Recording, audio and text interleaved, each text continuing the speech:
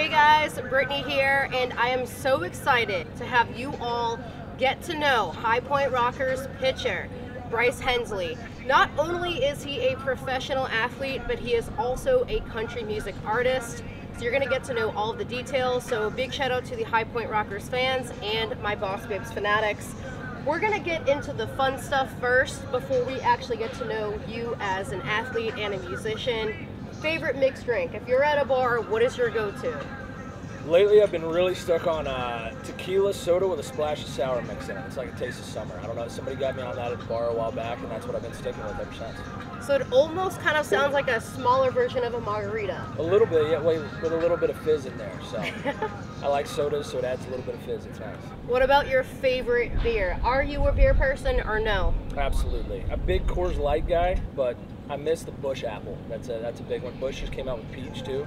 So I like the classic, watered down beers, but at the same time, a little flavor in there never hurt anybody. I had to ask these questions because with me being 18 weeks pregnant right now, I will admit, I do miss my margaritas, my mimosas, the drinks on the occasion, especially with it being warm out. Absolutely. So Bryce, lately what I've been doing is when I go out to eat with Ryan or my friends, I'm getting mocktails. But it's not the same. It's not the same, but it's okay. You gotta trick your brain into it, so it's close enough. It's close enough. And as a kid, what was your favorite theme park, and did you have a go-to ride? I heard through the grapevine you're not a roller coaster person though. I don't like heights. I think being really tall, I was really scared of heights. But my dad used to work in Orlando, and he would take us to Disney World all the time when I was a little kid. But I liked the teacups because I could spin it really fast and watch Dad get sick. So I was a big fan of those. Nice. And I really wanted to ask you this question because Ben Aklinski gave me an interesting answer to it. What would be your dream car and why? I want a restored old school Bronco. I think the Broncos are one of the best looks ever, and I think watching Longmire, it really turned me back on to the Broncos again. But I think the old school remodeled Broncos would be, if I could get one of those, I think I'd be content driving for the rest of my life. Like the big Broncos? Oh yeah, absolutely. With the big tires. Exactly, big tires, big Bronco, fresh paint job, good to go. Favorite thing about the state of North Carolina? I know you are actually from here, so we'll talk about that shortly. But aside from growing up here, what do you love about this state? I think it's the most diverse state in the fact of, right here we're 3 hours away from the beach and we're 3 hours away from the mountains, so whatever mood you're in, you can go, you can spend a day and go to the beach and go to the mountains. So you got a little bit of everything, you don't really have to pick and choose what you want. Top bars and restaurants. So if you're gonna come out here and visit the state of North Carolina, or if you're gonna go out to dinner with your girlfriend, with your parents, if you have friends coming in to visit, where are you gonna be going to visit? I'm gonna shamelessly plug the sponsors of the Highpoint Rockers. Ricksters! Go for dinner at Ricksters and drinks at Blue Bourbon Jack's. The top two of the Rockers, so you gotta go with those two. But there's, Blue Rock, there's a lot of really good spots to eat. You can go grab drinks around here. I think it's a really good spot to do it, but I got to shamelessly plug and put Ricksters and Craig and Brian and BBJ's on there. Love to hear it. We're big fans of Ricksters as well. Sweet Old Bill's is another one. You guys do come out here and visit the state of North Carolina. For sure, you got to go visit those spots because you can have a variety of foods, drinks, and Sweet Old Bill's has some really good brisket and burgers. If you go to BBJ's, you'll see me there.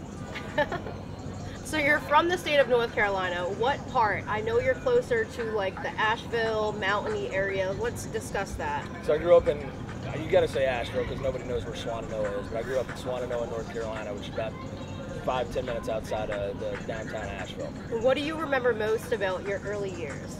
I just remember being outside all the time. We grew up on, a couple thousand acres that my grandparents had, and I think they tried to make it act like it was fun to be outside mowing grass and stuff, so we'd do it so they didn't have to. But I just remember me and my brother always, were outside. We had, there were animals all over the place, and grandparents had a lot of dogs, and we always did stuff outside. We had creeks out there, and they owned a bunch of mountains, and we were just always out there exploring and stuff. Funny childhood memory. You have a good personality, so I figured you could share something interesting that might have happened when you were younger. I remember going, me, my brother, and my grandpa went hunting one time, and we had, some of the hunt dogs out with us, and I thought one of them lost their collar. And I was like 10, and I reached down to pick it up, and I said, did one drop their collar? And my brother yelled at me, and I didn't realize I just picked up a copperhead. Oh didn't my even realize gosh! it until afterwards, but was it alive? Yeah. Scary. Yeah. And I guess that's where my fear of snakes started. Didn't even know it. So that's a funny, interesting story and memory. Thank you for sharing that. Thanks for bringing that one back up. I'm going to struggle sleeping tonight, but I appreciate it. I haven't heard that one from you before, so I'm glad I asked. Is there a time in your life that you wish you could redo, if there's anything that you wish you could relive, whether that be something not so good or maybe something great, and you're like, dang, I wish I could go back and relive the Little League World Series if you were there, or oh God, no, something? We weren't nearly that good. High school baseball was great times. College baseball was some of the best times of my life. And being in this area, and it's part of the reason I stick around here, because I fell in love with this place. But honestly, and it sounds cliche, but cliches are cliches for a reason.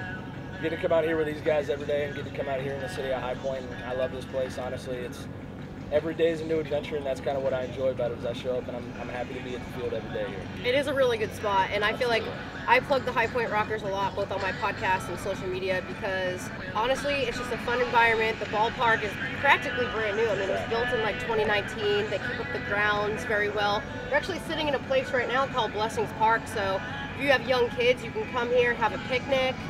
And there's actually a splash pad directly back that way. You have a playground. Like, honestly, I can go on and on and on. So thank you for bringing up the ballpark itself. Absolutely. But back to you. And we're going to be talking about baseball soon, but country music. So North Carolina is really well known, just like Nashville is, for country music. How did you get into singing and playing guitar? Both my granddads did it, and I always wanted to, but I don't really think I had the brain to learn how to do it.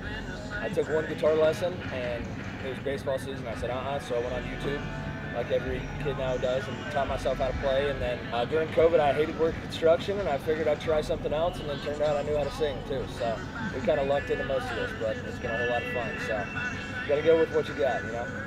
Favorite cover song that you enjoy singing? Strawberry Wine. Nobody ever expects it. Every time I bring a band out to play it, they're like, man, I forgot how good of a song this is.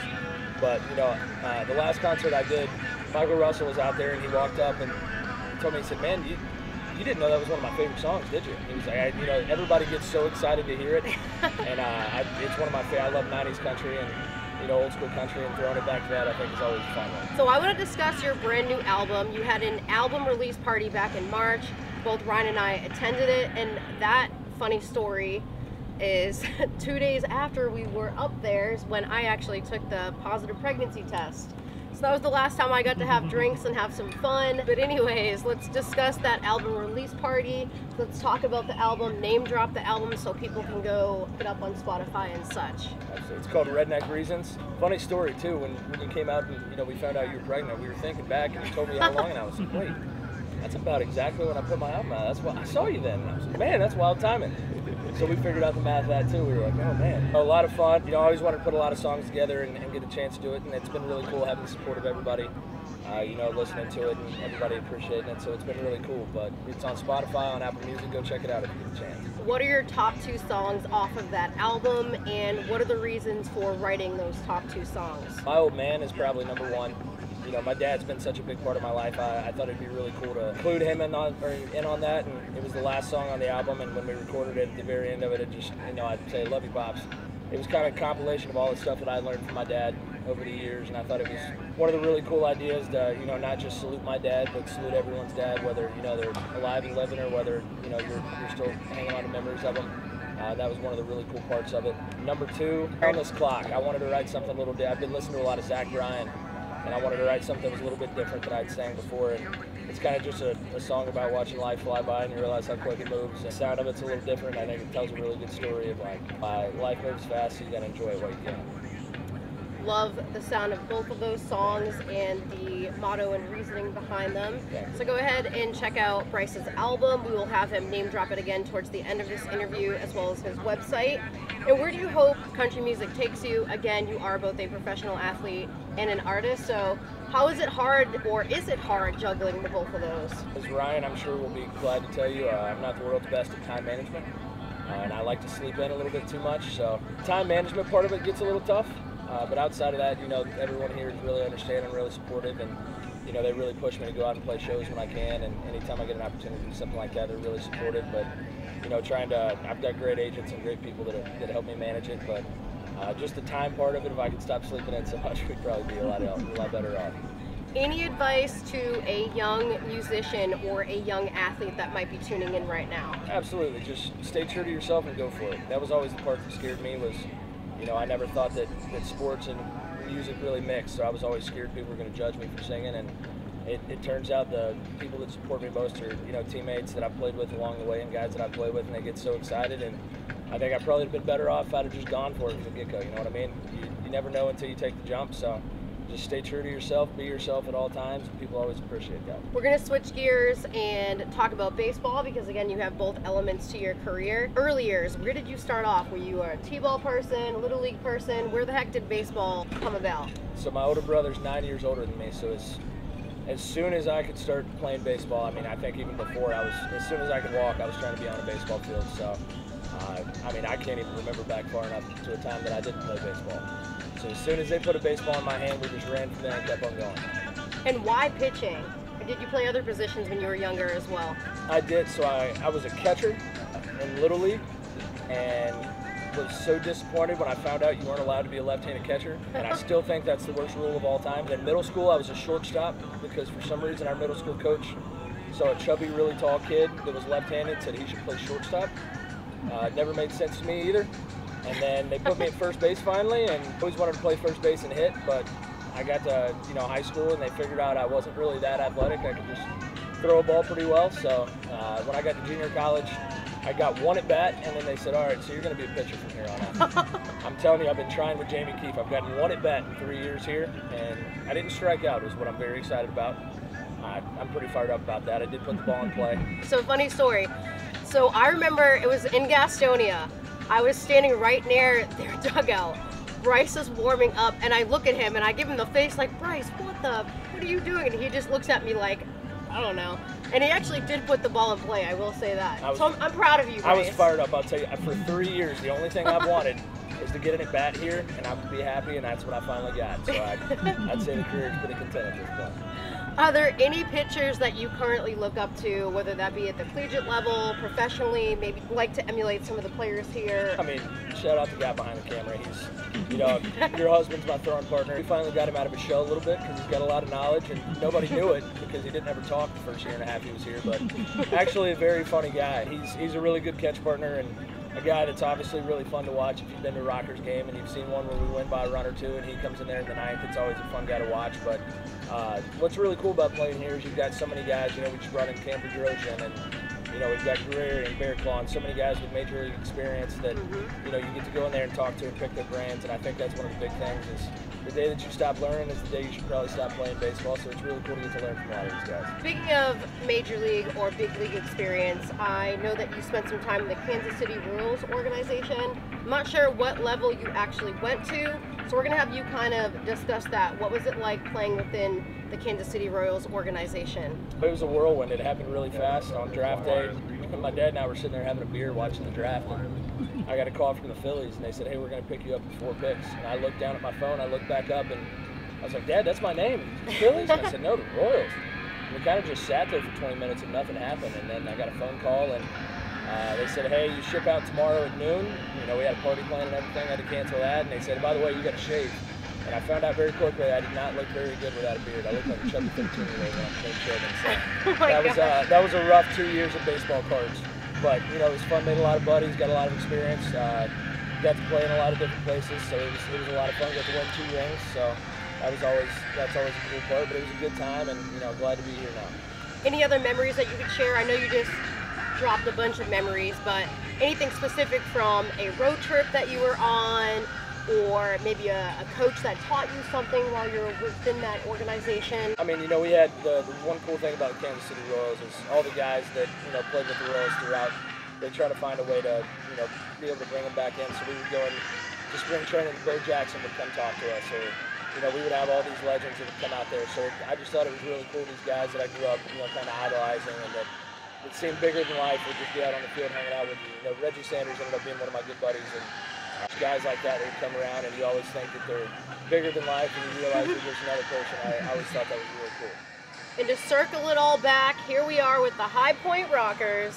What do you enjoy most about this team? I know you and I both already spoke about some of the cool things regarding playing and or working here, but what have you enjoyed most being here so far for the last couple seasons? It's really fun to show up here every day, and you know, everyone has a good time when they come to the ballpark. One of my favorite parts personally is, you know, our fan base and how diehard they are, and you know, I showed up here and they took me in like I'd been here my whole entire life, and that's the way it's been ever since I started playing here. And you know, when I go to the grocery store and you know, living here in the off season, I'll see people and they, in January, they'll tell me how excited they are for baseball season to start. Hey, who do you think's coming back? What? So how diehard our fans are, you know, whether we win or lose, they're always here, and you know, they treat us like a part of the community instead of just, you know, the baseball players we are. So it's really cool to come out here and have those kind of fans. And what's that feeling like every time you take the mound? It could either be a high pressure situation, or usually it's always a high pressure situation, right? You have the fans cheering, you might be up a couple runs, down a couple runs, and you're like, okay, I need to get focused and get in there. So what is it like getting on that mound? You know, it's a lot of fun. You know, playing in the minor leagues and everything, I enjoyed it a lot, but I think it's a lot more fun when you have a little skin in the game, and you know, when you're, you know, I wasn't born here, but this is what I consider my home now, and when you're kind of representing your home across your chest, I think it's a lot more fun, and I think it's a little more exhilarating that you're playing for something at the end of the day more than just a game, because these games really do mean a lot to the people in the stands. And you know, I always joke around, but you know, when I walk out of the mound and they say my name and I hear people, you know, yell, I always think it's a really cool feeling. Like, you know, you feel like it's not just the guys on the field that have your back, but it's the people that are in the stands too, and I think that's something that's really special about this place. Beautiful answer. And as we start to wrap up the baseball and Highpoint Rockers talk, having Frank Viola as a pitching coach, if you guys don't know who Frank Viola is, please go ahead, look him up. He is a legend in the pitching world. I think he has a couple Cy Young awards, a World Series if I'm correct. But yeah, he's awesome to be around, very personable, very friendly, a great coach. I mean, obviously he doesn't coach me, but I enjoy speaking with him. So Bryce, what is it like having Frank Viola as a pitching coach? It's kind of one of those things, like I said, where you see these guys and they seem bigger than life. And you know, I always tell people when they ask what Frank's like, you know, I tell them, if you didn't know Frank was famous, he wouldn't either. I'm telling you what, he's one of the really special things about our coaching staff here is, you know, they obviously care about our careers, but they always prioritize the people that we are in our lives outside of the field, and they understand that, you know, when baseball ends, we have a life, and they really prioritize us as people. You know, Frank's really fun because you get to mess around with him. I did an interview on ESPN, and they asked me that same question, and I knew I'd get under Frank's skin, so I told him it was really cool to have a pitching coach that played with Babe Ruth, and you know, and he looked at me and he said, "Don't talk to me for the rest of the week. How old do you think I am?" I know, he's like, I'm not that old. So what are you, 120, 130 by now? So we get to mess around with him every day, and he takes it really well, and he dishes it back out, so it's really fun. We call him Uncle Frank because he's like, you know, he's our pitching coach, but he's like the fun uncle that you get to come see every day. Shout out to Frank Viola. Shout out Uncle Frank. Any personal goals for you this season of 2023? I don't know if you consider this one personal, but I want to win a championship. You know, that's back to how special this city is. We came really close last year, and living here in the off season, I would have people come up and tell me how much it meant that, you know, we went out there and represented the city well. And you know, this city took us in and loves it. I want to win a championship and bring a championship to the city. And as we start to wrap up this really fun interview, I've enjoyed having you sit here next to me so far. I enjoy asking a couple little quick intimate questions because, again, I feel like a lot of people don't get to know the professional athlete off the field. So whether it be your favorite restaurants, a bar, when your family comes into town, your love life. We'll keep it brief. Shout out to your girlfriend. We don't have to name drop if you don't want to, but right. Okay, Rebecca, she's awesome. She's always at the field. Speaking of her always being at the field and supporting you at your shows, what is that feeling like, having that strong backbone? Because being an artist, being an athlete, being somebody that travels all the time, it's nice to have somebody that's constantly there for you, picking up the phone, rubbing your back when you need it, maybe making you dinner, showing up at the field, clapping and giving you a kiss. What is that feeling like? You know, it's really funny. She knows more now, obviously, but coming into it, she knew zero about baseball. I mean, I'm telling you, literally nothing. So it's, you know, we would get home from games and we still do this, and she'll sit there and have this look on her face, and I'm like, what is it?